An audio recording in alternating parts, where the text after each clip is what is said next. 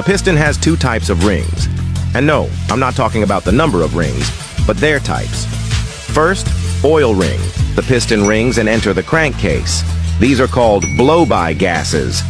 This reduces friction for smooth movement and scrapes off excess oil, sending it back to the oil. Then, compression ring. The main job of this ring is to seal the combustion chamber, preventing air leakage when the piston moves. If the compression ring is damaged, improperly fitted, or the wrong size, air can leak out. This reduces combustion pressure, causing power loss and unusual exhaust smoke. And engine power loss can happen for many reasons. Want to know more causes? That's where the PCV valve comes in. Over time, the PCV valve can get clogged, affecting engine performance. Make sure to clean or replace it. Want to know the symptoms of a bad PCV valve? Why do engines have an EGR valve? Well, but exhaust gases contain water vapor and CO2. But if the EGR valve gets stuck open